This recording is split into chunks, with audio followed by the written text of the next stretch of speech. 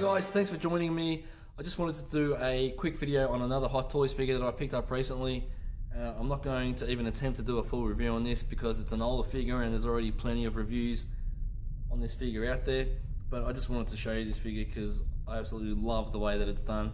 So I did a video a while ago showing that I picked up a Sandtrooper, but I had problems with that figure, really loose ankles.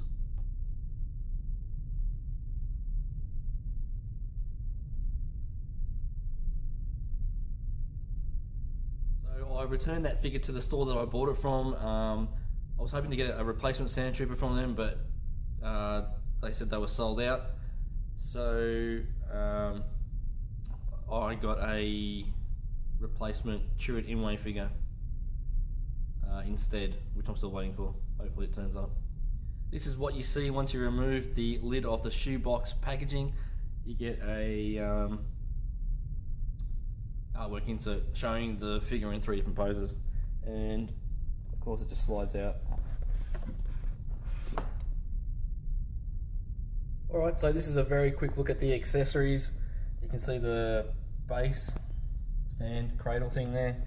You've got a droid from the special edition versions of the movie, a clear rod and a base for that to display the droid.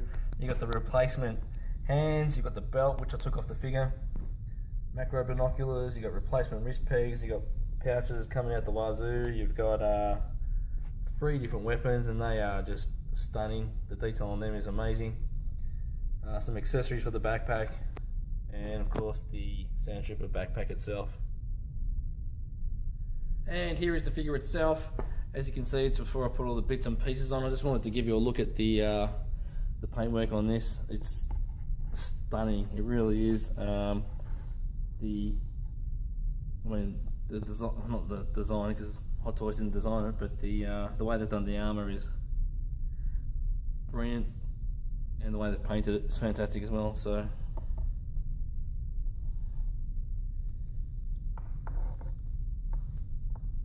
amazing. Don't know how well it's going to show up in my setup here, but the way they've done the weathered look to the armor, the sand, I guess.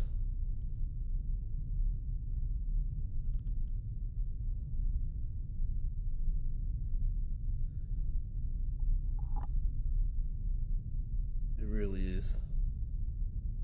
I don't think this is doing it justice. It looks much better in real life, to be honest, but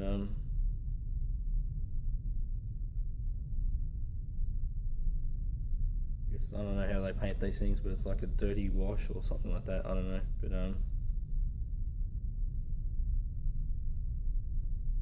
got the boots, the lower leg armor.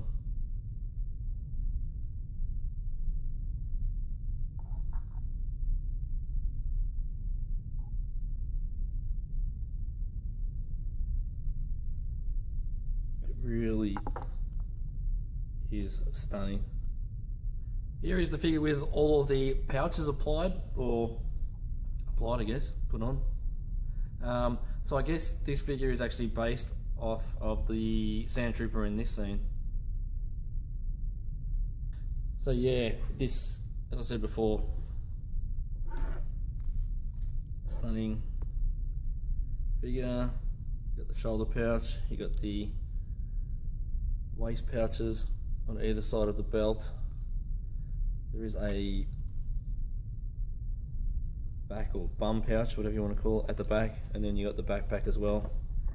The straps are adjustable on the backpack, so I think I need to adjust them a little bit more to get the backpack to sit a bit higher, but yeah, fantastic.